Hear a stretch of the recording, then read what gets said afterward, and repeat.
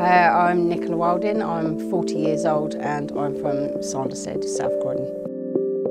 18 years ago, had a car crash on the motorway and I suffered a brachial plexus injury which saw me lose the use of most function in my arm, hand and shoulder.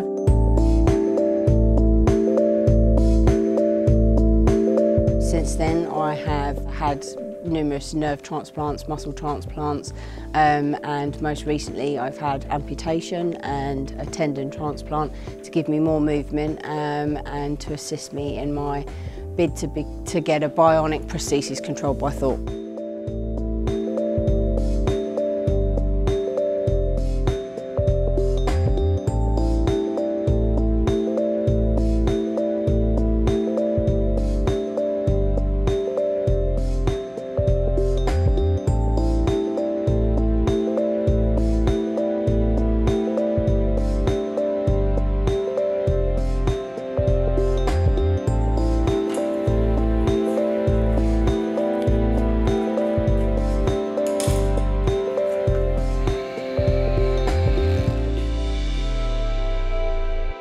So this is my trial prosthesis, not the myoelectric one. It works by having a pulley sort of system. It's called a P-loop.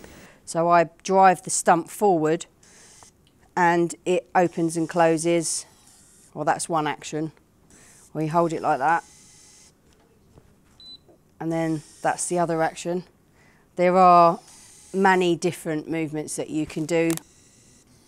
That's the mouse one. It's great to sort of tell this hand now that I've got this hand. So instead of doing everything with one hand now, I've got two hands. So it's like if I go to the fridge, I can open the fridge door and have something in my hand at the same time. And to be able to do that instead of having to put it down, you know, it's just amazing. I've not stopped grinning because it's what I've worked for and strive for, and you know, it's something that I've worked really hard for, and now it's sort of coming, I'm feeding the fruits of my labour, and it's just sort of like I'm starting to be able to move two arms again, and it's like rebuilding yourself and you're coming to the pinnacle of what you've always worked for.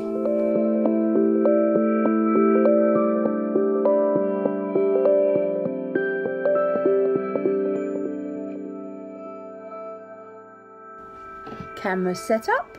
Happy damn Friday, everyone. So,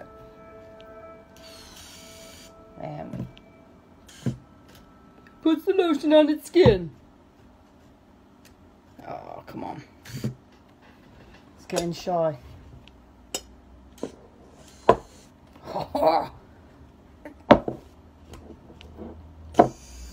Strong like wool.